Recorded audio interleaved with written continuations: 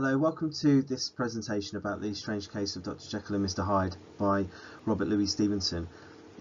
This revision material is here just to give you an overview of some of the main ideas and things contained within this novel for your GCSE English Literature Paper 1 exam. You should really see this as kind of the starting point for your revision, and you're very welcome to revisit this video as often as you like. We're going to focus on the background and context of this novel. AO3 is the area that links to greatly, and you must ensure that regularly within your writing you're thinking not just about the language analysis that you do in lessons a lot of the time, but also constantly thinking about the writer. The same thing applies to when you're looking at the poetry or the modern text, or with Shakespeare. You're constantly thinking about the writer if you can, constantly making reference to what you think that writer is trying to convey and the big ideas perhaps of the novel. We're then just going to do a very quick overview of genre, and again that's another key area where I think the higher marks come from within your exam, that actually if you're not just talking about the novel in itself, you're talking about how it sits within the genre and how the writer has written something that fits or perhaps doesn't fit within the genre too. We'll do a very quick summary of the plot, and that literally is a very quick summary of the plot. There's no getting away from the fact that you need to know this novel really well, and actually there's no substitute in terms of your revision for actually picking up the novel and reading it.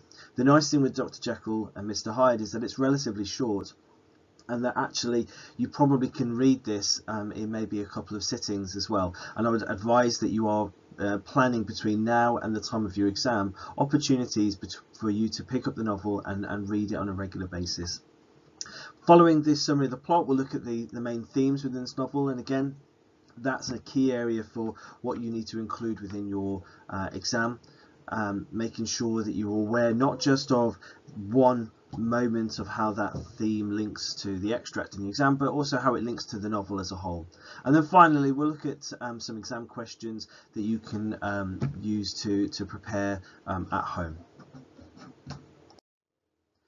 So this is Robert Louis Stevenson, the gentleman on the right hand side. He's a Scottish novelist, and perhaps beyond the strange case of Dr. Jekyll and Mr. Hyde, best known for the children's story, which is Treasure Island. He's known primarily as being a children's writer, and that's where he rose to fame. He was born in the Victorian era. If you look at 1850, he died in 1894, and he had a very difficult upbringing. He was a very sick child, and actually that ill health stayed with him all the way through his life, and actually part of the influence of writing Dr. Jekyll and Mr. Hyde was part of his treatment. He had hallucinations in his dream as a result of the drugs he was taking, and so therefore this idea of kind of foggy, dream-like kind of sequences within the novel kind of linked almost directly to his experience in real life. To help you with your understanding and wider knowledge of this novel, I'd really recommend you have a look at the works of Edgar Allan Poe and Charles Dickens. These two were arguably the most popular writers in the Victorian era, and used their works to make comments about the society that they lived in. Not only that, particularly with Charles Dickens, linking to that wide range of genres. Edgar Allan Poe certainly is associated with the Gothic genre, which Charles Dickens on occasions is too, but it's also that kind of linking into different styles and different writing. Now, religion and science was a really important aspect of society, certainly more so than perhaps it is today, and one of the most significant events that took place within the 19th century was Charles Darwin's The Origin of Species, which introduced this idea of the theory of evolution. Now we perhaps we kind of maybe take for granted about the fact of evolution. We talk quite openly and quite freely about evolution, but when it was first published, as you can see in 1859, it was a really revolutionary and controversial piece of work. People genuinely thought that it was designed to be against the word of God, to be against religion, which indeed it isn't. And actually, as time has gone on, evolution has become more integrated within religion. But certainly at the time, there was a fear amongst many within the Victorian time that the idea of evolution was directly at odds with it, and that's something that Robert Louis Stevenson would have been aware of. And actually, if you go through the novel, there's a number of references to God and how people interact with him, not least of all with Jekyll and his experience with Lanyon. And those two certainly have different opposing attitudes towards science. Lanyon is certainly the more traditional scientific individual, certainly would look to be integrating God within his experiments, whereas Jekyll, as it says in front of you, is seen as a maverick scientist, somebody who's going to push what science is capable of doing. And that idea also links to the Gothic genre as well. If you think about other novels that were released around the same time as Dr. Jekyll and Mr. Hyde, Frankenstein being one of them, and many of those novels explore what science can do, and actually pose that question about whether they should do it or not. And that's maybe something to think about with this novel, whether actually science should push our society, or should we remain kind of relatively stable within the way we interact with science. Linked to this as well, this idea of nature and the supernatural, that as before, this idea that humanity is in conflict within itself, and that actually with this exploration of the darker side of humanity that existed, and actually the Victorian era, partly through the sort of widespread use of reading and newspapers, and also the glorification of crime, horrendous crimes that were taking place, it forced the society to start to explore how who they really are. A lot of people sort of initially felt that the way to success in a Victorian society, you be moral, you look after one another, you're kind. But actually what Jekyll and Hyde and other novels and expose is the fact that there is that duality of human nature. You've probably heard about the Jack the Ripper murderer, the individual who murdered a whole series of women in the 1880s. The key thing with Jack the Ripper is, firstly, he was never found, and it put a fear of the life into many people within London.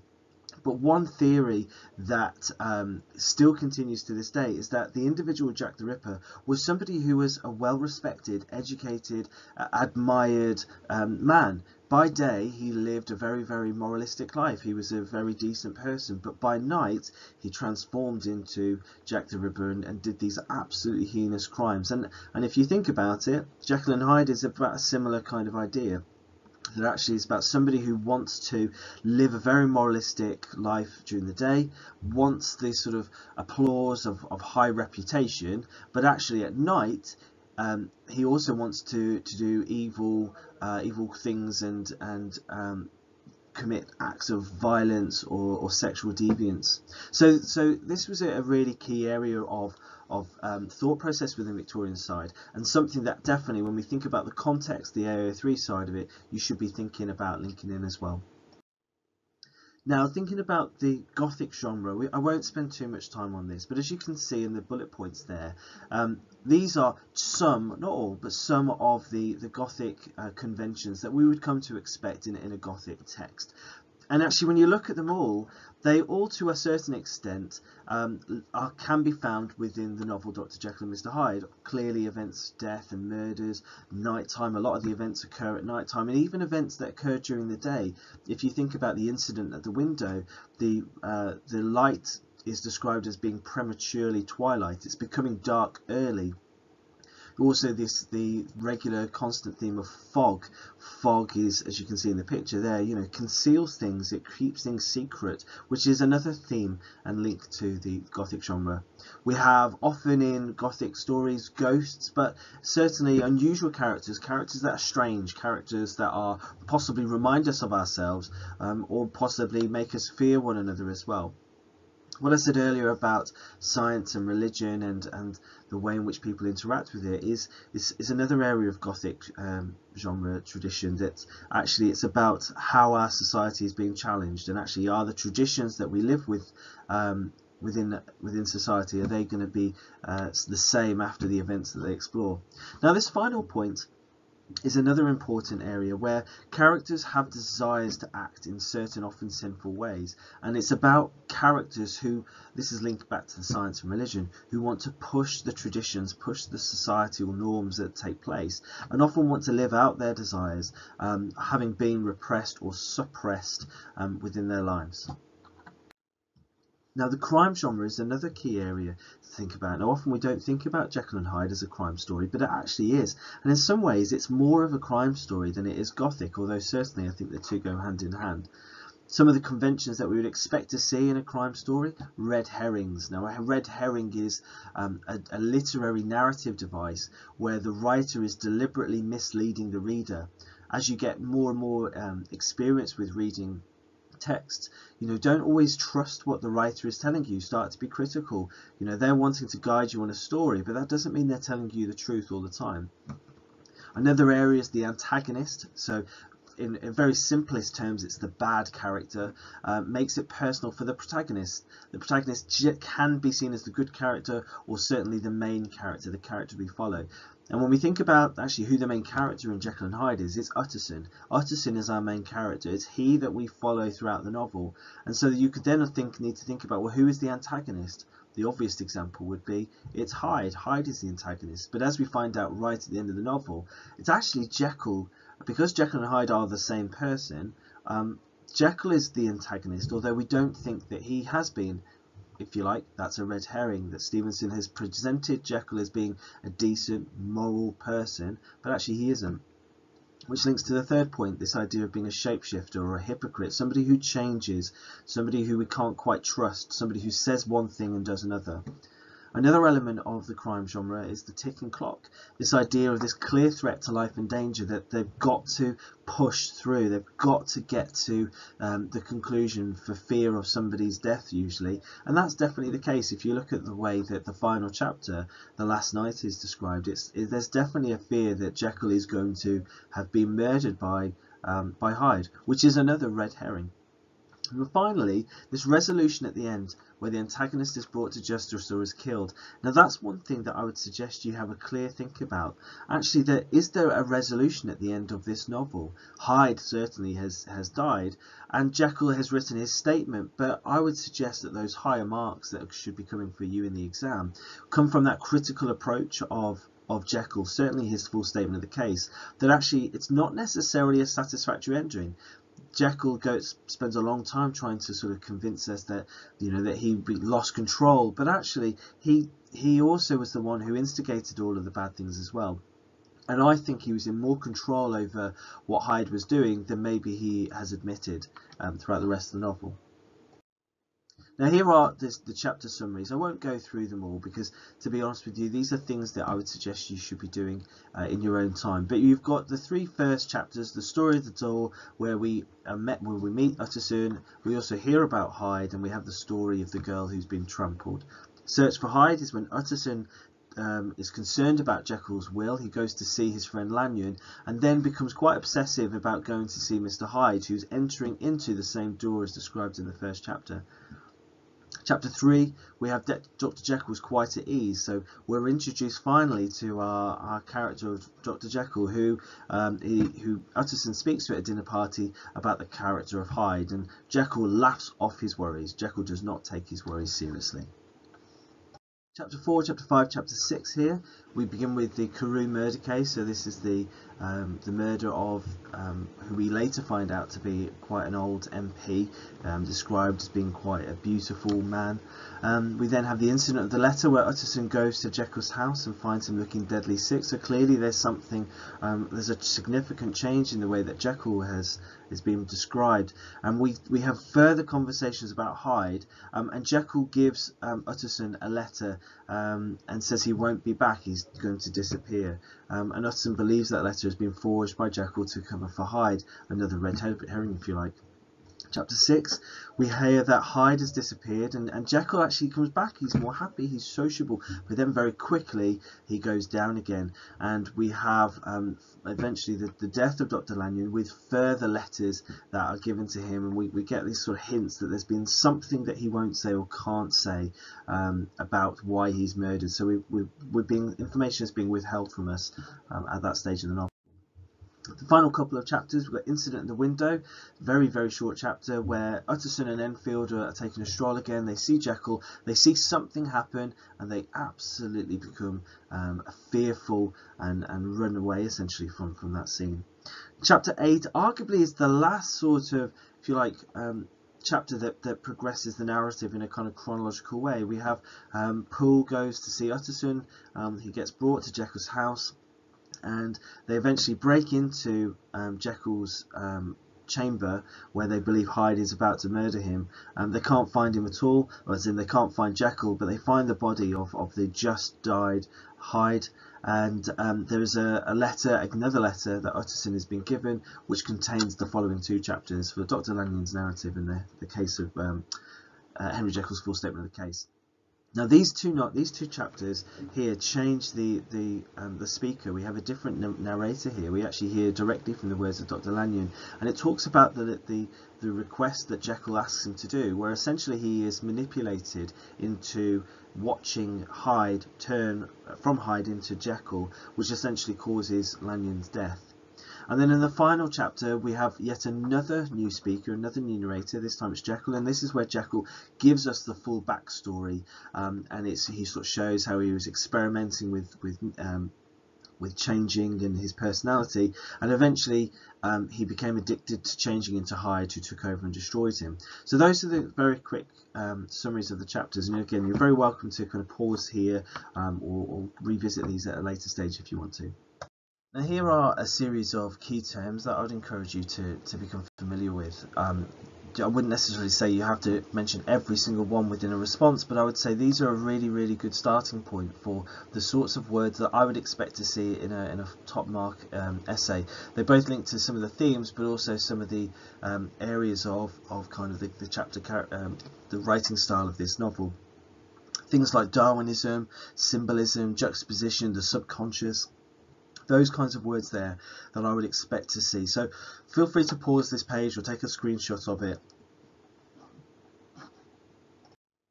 Now, the themes of this novel. There are lots of themes that are found within this novel, but these I'd suggest are some of the more prevalent ones here. And I'm going to show you some quotations that I would suggest that you consider thinking about using for your revision. These aren't necessarily the only quotations that link to them, and actually one thing that I would suggest you do now is you pause this video and you start to think about what those individual words mean. What do they suggest? You know, for example, this "I concealed my pleasure," this idea that actually he's keeping something private, this idea of repression, keeping hold of something. For violence, something that's hails down a storm of blows. Think about this word hailing, you know, associated with sort of you know, snowy, cold weather, those sorts of things. I've put this one here. This was an interesting one to do with lies and deceit. That actually it's really only on the second time of reading this novel that you realise how many times the character of Jekyll has lied to Utterson, and he does. He lies a lot. So this moment here refers to when where Hyde meets Utterson for the first time, and Utterson talks about them having common friends, and he says, Hyde says, "I do not think he would have lied." And I put it here to highlight that actually that with Hyde, actually he tells the truth to Utterson, whereas in Jekyll's form he often lies, or he keeps things private from him. And remember, at the beginning of the novel, Stevenson makes a real point of demonstrating that Utterson is somebody to be trusted. Utterson is somebody who we can rely upon to help us out. He is the last reputable acquaintance of downgoing men. And yet Jekyll, knowing that, and we've got to assume he does know that, being one of his oldest friends, one of his old cronies, as said, he chooses not to involve Utterson. The question I would pose to you is why? Why doesn't he involve Utterson? If he really wanted to be rid of Hyde, you know, why not let him involved?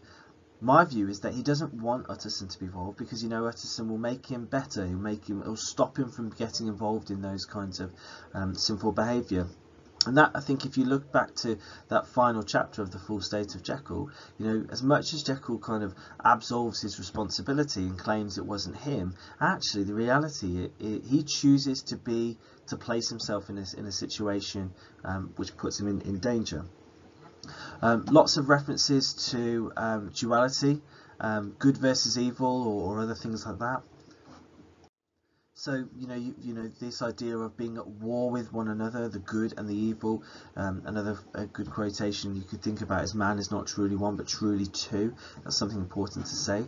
Appearance and identity is a really important one to think about. You know, that there's something wrong with his appearance. You know, why is it that Stevenson makes such a point of describing how people feel about, how they feel about Hyde, but actually does not in any way give us really anything tangible to describe?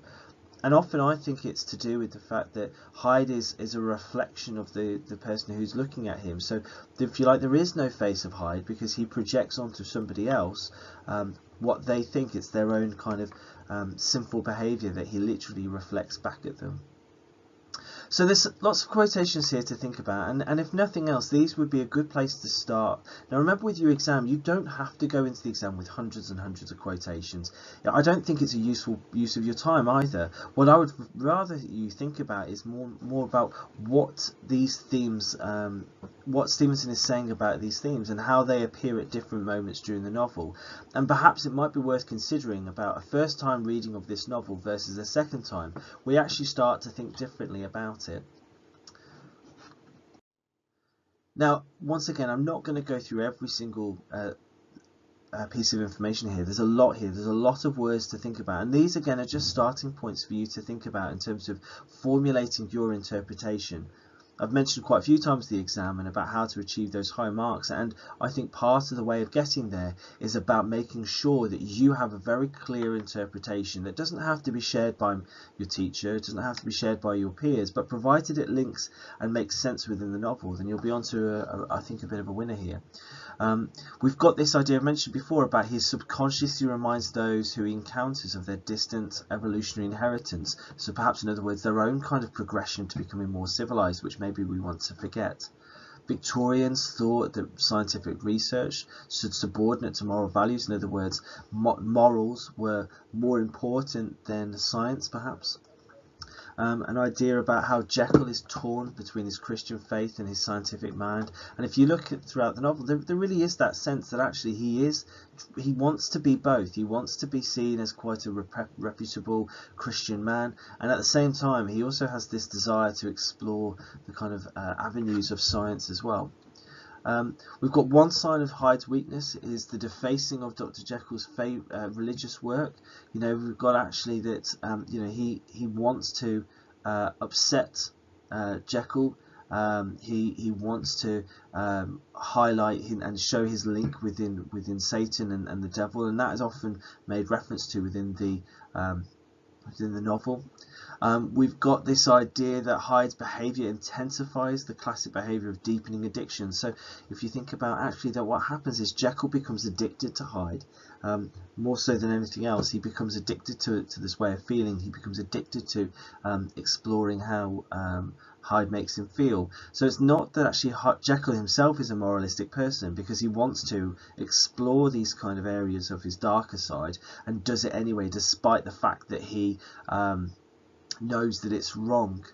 And Stevenson's story, now this is an interesting one at the bottom. Stevenson's story denies women as a social force or a source of authority. So actually you could argue this novel is a very patriarchal novel. It certainly marginalises the women's voice within the novel at all. And perhaps it's maybe Stevenson highlighting the issues with men and masculine identity and the pressures perhaps of the Victorian society upon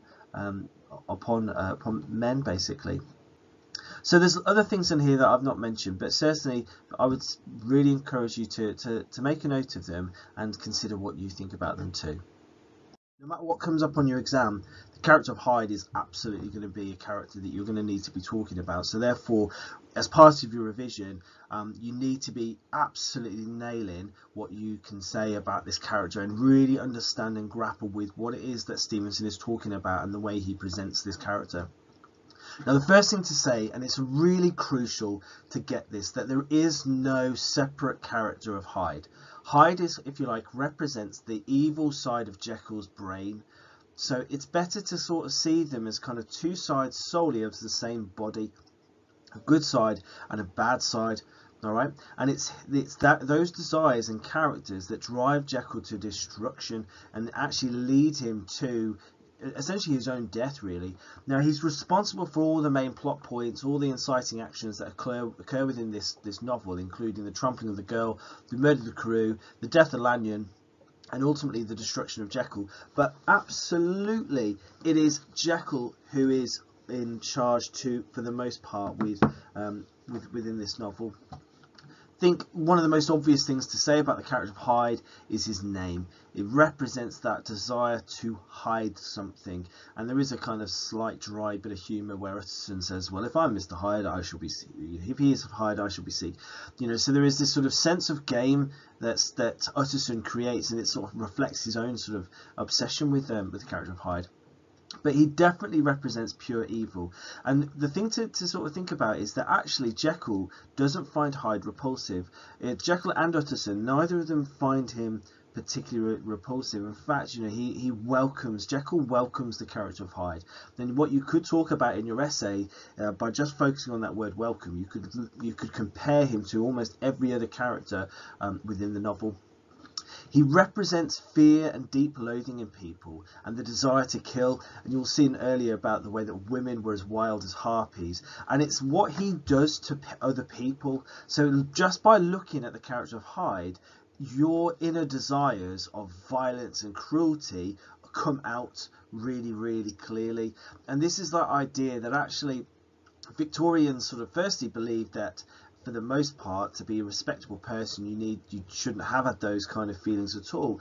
But actually, it also links to this theme of in the Victorian society, people believed that your appearance reflected your personality. So actually, the way that you looked could determine that. And there was actually quite a lot of what we now have debunked as sort of pseudoscience, but there are a lot of Victorian people who genuinely believed that the shape of your face, the shape of your nose, the slope of your cheeks, all of those sorts of things could in some way denote the type of person you were.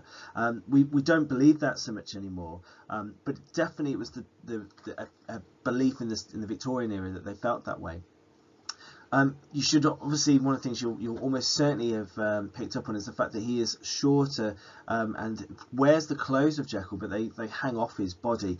And you could talk about the fact that actually he's like dwarfish, and it's almost like he has gone backwards in terms of his development as a being, if you like. That he reflects the sort of unevolved parts of our kind of personality. So despite the fact that I've said that there isn't two different people, his body does change, and you need to think about perhaps what that reflects about Victorian society as well.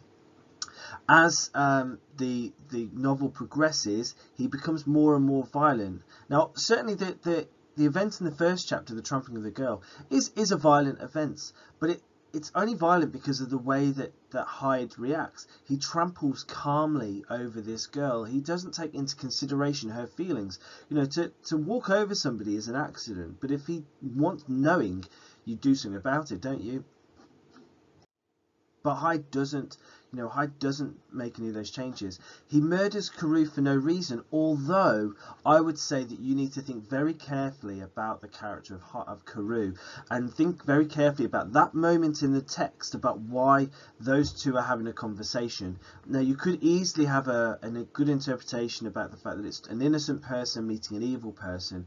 So there's that interpretation, but personally I think there's a little bit deeper than that, that Carew possibly doesn't reflect or reflects, the Victorian kind of hypocrisy of character and behaviour. And actually, we don't really investigate Carew's misdemeanours because he's a nice guy. He looks the part. Hyde doesn't. And actually, you'll see throughout the novel there are lots of characters who sort of somewhat hint or confess to them getting involved in sinful behaviour, but it's not really ever talked about because it's them.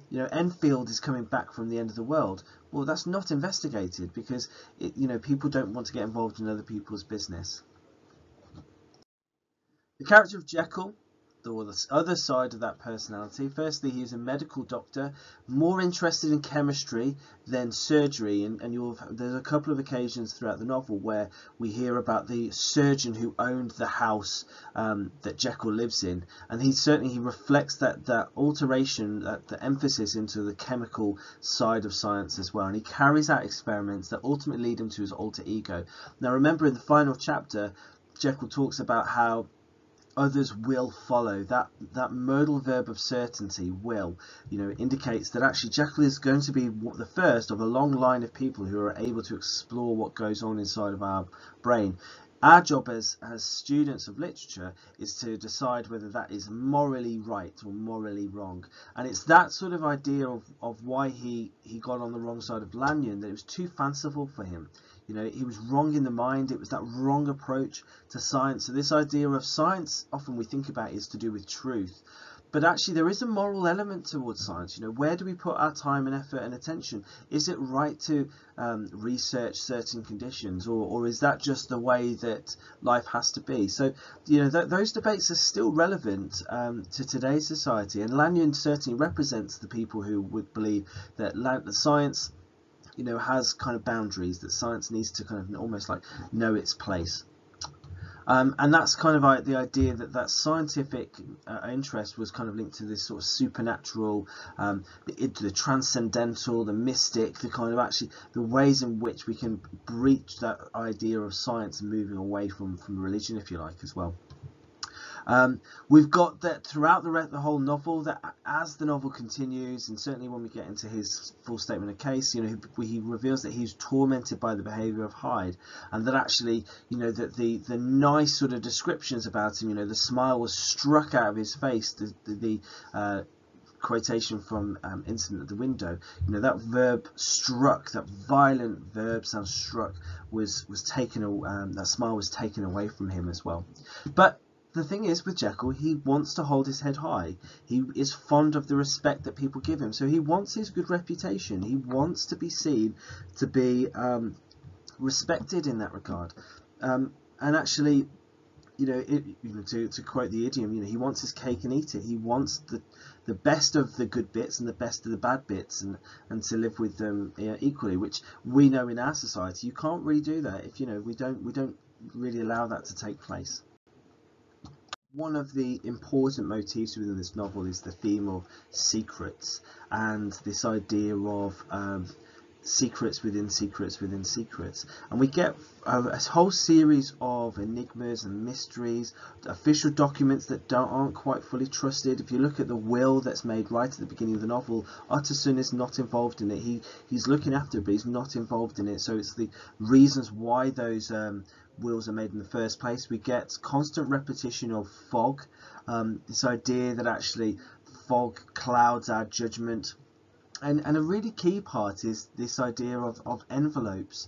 That envelopes contain secrets, that we have letters that are often handed to people that characters in the novel don't want to open for fear of what they might contain. So this metaphor of secrets for hidden identities or stories within stories are a regular thing that occur within this novel as well. So something to help with your revision. I would suggest right now you pause this page and you kind of read each one of the boxes, so you've got a clear idea of the kind of different layers of secrets that are found within this novel.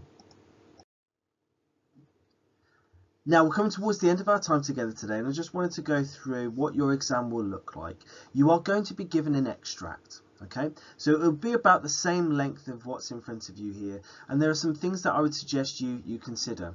Firstly, you'll be told or given a kind of 2 or 3 sentences about when in the novel it occurs and what is occurring within it. The first thing you should be thinking of, right, is the chapter that it comes from. This is chapter 8. Okay, there's only 10 chapters, so this occurs late in the novel.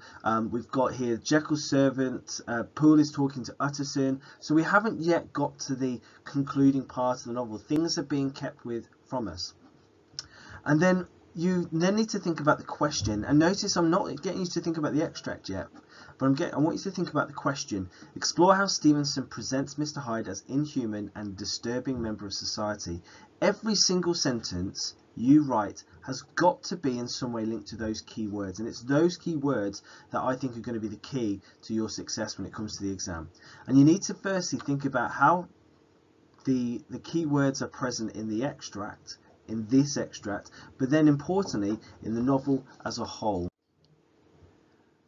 You're going to be assessed on 3 assessment objectives for this exam. Your first one is to read and understand and respond to the text. So in other words, you need to know this text really well, but you need to have informed personal response. That means that you have your own individual way of approaching this text. You need to include quotations to illustrate whatever interpretation you have. So you need to be integrating your quotations here. But the nice part of this exam is the fact that you're given an extract. The examiners will want you to get your quotations primarily from the extract that you're given here. AO2 is getting you to think about the way that language is used. So for example, let's say, this phrase here, cry out like a rat. So really focused exploration of the individual words and phrases. Getting you to think about the form. So this is a gothic novel or a crime novel. So thinking about the way in which those sorts of conventions are used. And then finally, the way that structure is used. So how Stevenson has organised this novel. What order has he given the events? Has he withheld something from us? Has he deliberately given us a red herring? So making sure you're really clear about the structure of the novel, and most importantly with all of these is how does it create effects? What effect does it create on us? How do we respond? Now the final one is AO3, and this is what I mentioned earlier about the context of the novel. So this is understanding the big ideas of the text. So what is Stevenson saying about the novel? What is Stevenson saying about Victorian society? What lessons should we learn? And you might even think about, do different types of audiences respond differently to this text? So for example, a Victorian audience might read this in a very different way to the way that a modern audience might read. Both of those different sort of approaches or interpretations are really important as well. Now once again, here's another slide that I would encourage you to pause and use to kind of as part of your revision, but these are some of the key words that have come up in the past as well. So here are all the papers we currently have available to us that might help you with your revision. So thinking carefully about how mystery, fear or frightening outsiders, or the effects of ambition or sympathy or mystery and tension is created. What I would encourage you to do is find an appropriate extract. We can always find extracts for you if you want to, and have a go at writing it and handing it to your teachers. The final 2 slides, again, I would suggest that you have a look at, and here are some ways in which you can kind of chart different themes across the whole novel, or different characters as well. So you've got, say, duality, how that links to Hyde and Jekyll and Utterson. You've got the idea of silence and secrecy, some of the themes that I've spoken about before. So again, I've put them here, both this one and the next slide, to help with your kind of revision interpretation of the text. So here's the final slide that I wanted to go through with you today. Again, pause this one and make your own notes, learn these quotations as best as you can, and more importantly, be able to say something interesting about them to help you with your exams. I wish you all the very best, and if there's anything that we can do as a school to help you get ready, then you're only to ask. We'll do what we can. We're here to help you. If you want some help with your revision, then please let us know, and we'll help you out as in any way that we think will be the best for you. The most important thing is you need to know the text. And I always say to the classes that I teach is, would you rather I spend time with you in lessons going through the chapters and what happens in each chapters, or going through the text in detail and helping you with your analysis? And I personally think we're more valuable to you if you do your bit of understanding the text like the back of your hand. It enables us then to be valuable for you, to be able to get you really thinking critically and developing your interpretations as well. I really hope you found this video useful. If you want any more videos, then please let myself know, and we'll do what we can in the future. But best of luck, and thank you for listening to this video. Thank you.